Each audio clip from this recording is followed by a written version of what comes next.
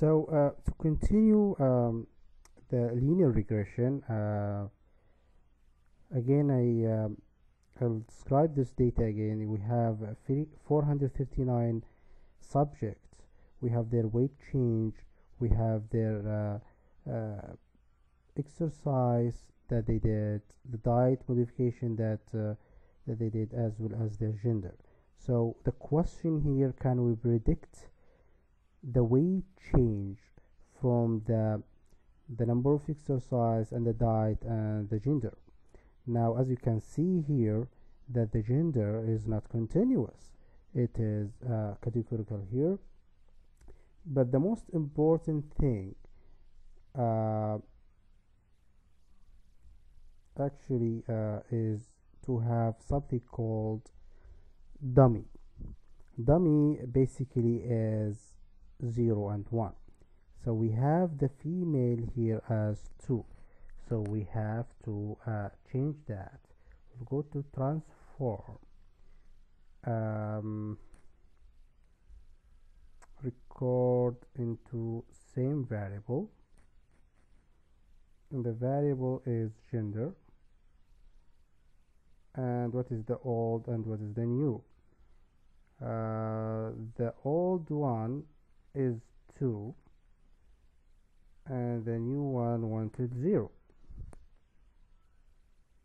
So continue. Okay,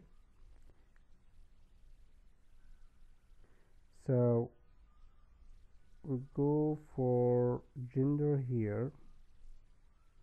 We'll tell him that 0 is female. So we have 0 and 1. Now to do and I didn't discuss the sample size. As you increase the independent variable, you should have a very good sample here. So rough number is at least you have from 15 to 20 subject per variable. So for 3 here we have at least minimum of almost 50. We have 439. That's for the sample size. So we already examined the normality of this data. So we'll go to analyze, regression, linear. Now I have to tell you 2 things here. One is mode of entry. So we have different mode of entry, how to build the data or the formula itself. One very important one is hierarchical, which means that you have theory that one of the independent variable is correlating very well with your outcome, or you have a study showed that. So we have, let us say that we have a study that diet change is explaining the weight. However, we don't know about the gender and the exercise. So we'll tell the SPSS to build a model about the diet first, then to add the gender and the exercise, and we will see whether your formula had increased or improved or not. Statistics will look for the model fit, descriptive, and the estimate of the regression coefficient, and collinearity diagnostic also. For the plot, we have the prediction versus the residual. Histogram and normality plot should be ticked, and you look for Mahalanobis distance here.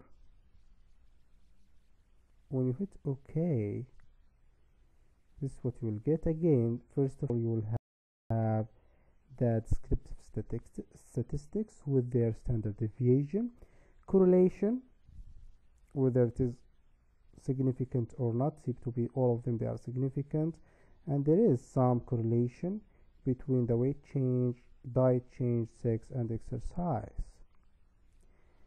Now here he will tell you variable entered or removed. So the first model, we told him that to put the diet only. Then the next model, he will add the sex and the exercise. He didn't remove everything. So in the first model, you have just the diet change. In the second model, you have sex, exercise, and diet change. Now, this is the summary of the model that you have. So the first model, which having only the diet change as a predictor for the weight change, you have correlation coefficient of 0.29, which is almost mild to moderate, and it explains 8%. So the diet change explains 8% of the weight change. In the population, it is almost again 8%. When we added the sex and the exercise, it improved actually. So the correlation coefficient increased to moderate one, and it explained 11% of the variability, and in the population it explained 10% of the variability of weight change. Now, is it significant or not? So the first model is significant. So we know that the diet change has a significant predictor of the outcome of the weight change. In the second model, when all of them there, again it is positive, so it is significant. With this one, our theory here that at least one of them is significant. To know that, we have to go to the coefficient table itself. So the diet change was significant. For the last formula, we will find that the diet change again is still significant, the sex is significant, or the gender, while the exercise again is not significant. Now we know that the beta here, that every unit increase in the diet change, how much it will predict the change in the weight change, which is 0.04. For the sex, it predicts up to 0.6. So the gender here is very, very strong with this one. However, when we make them standardized and just explained by the standard deviation, it seems to be that the diet change is having the most important magnitude of the effect.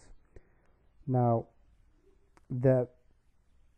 this table here, which is excluded variable, will tell you that with the second model, when he tried to remove the sex, it is significant. That means it is bad idea to remove the sex, while the exercise is not significant, so he can remove the exercise. For the normality of the formula here, it seems to be that's normal. For the histogram, for the pp plot also it is normal, and for the scatter plot here, most of the data is around 0. I think we skipped the tolerance. Tolerance, examining here the multicollinearity between the independent variable. We don't want value above 10 for the tolerance, or below 0.01. Sorry, we need value above 0.01 for the tolerance, and less than 10 for the VIF. So it seems to be that we are okay here, and there is no significant multicollinearity between your independent variable. This clip concludes the regression, the linear regression at least, and from the next clip we are going to discuss the logistic regression, where is your outcome is actually dichotomous. That means you have just two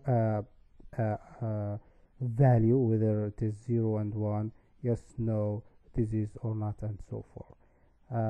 Hopefully you have learned something today, and looking forward to meet with you with the next video clip.